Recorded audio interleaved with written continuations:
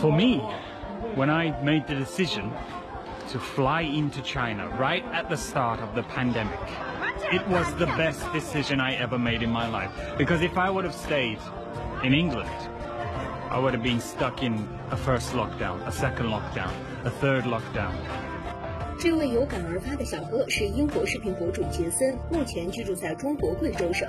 5月6号，杰森在 YouTube 网分享了自己五一假期在中国旅游的视频，仅1天时间就获得近4000个赞。从河北德明古镇到山西切头古镇，杰森感受到了这个小长假的轻松惬意。People are not worried, people are relaxed, people are enjoying this holiday here. It's May holiday. I mean, look at this. Other countries around the world are still either in lockdown or they're just coming out of lockdown.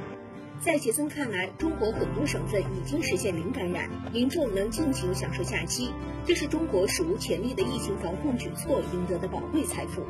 It's unprecedented how China handled this, especially when they're a country this size.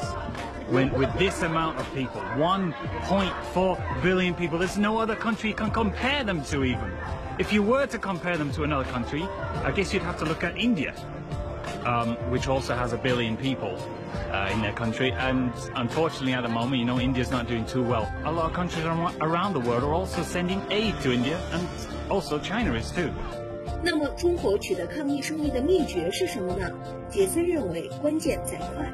Well, it was a multitude of factors. Their track and trace system, everyone uses it on their phone, on WeChat. Their speed at which they can set things up. They can set up testing centers and temporary hospitals. Generally, they're just quicker at everything. 然而，杰森也提到，令人遗憾的是，西方媒体鲜少报道中国在疫情防控方面的成效。西方还有一些人总是戴着有色眼镜看中国，但在杰森看来，眼见才为实。I literally saw this with my own eyes here. I saw it on the ground here.